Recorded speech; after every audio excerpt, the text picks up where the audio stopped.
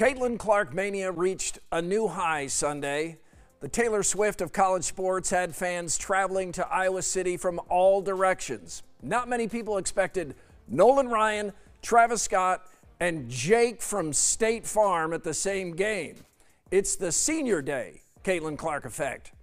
The most hype goes to Clark passing Pete Maravich as Division I's all-time leading scorer. Now, Clark and Maravich have enough in common for Caitlin to joke she's been called Ponytail Pete.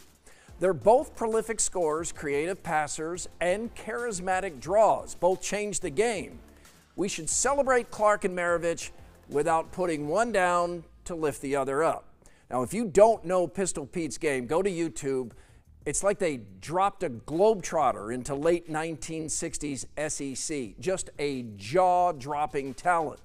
Maravich played so long ago, freshmen weren't allowed on varsity. So he did rack up all those points in just 3 seasons with no three-point line and no shot clock.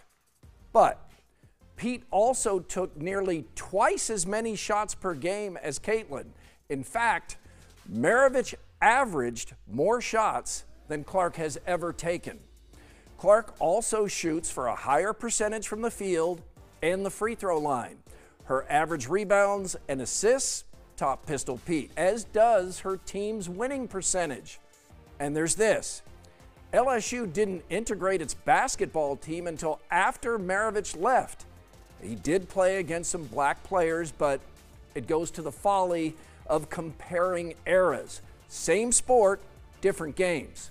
Lisa Bluter's right. Clark doesn't have to break a man's record to be recognized. She doesn't need that validation. Maravich was a unicorn. So is Clark. We don't have to pick one and shun the other. We should appreciate both.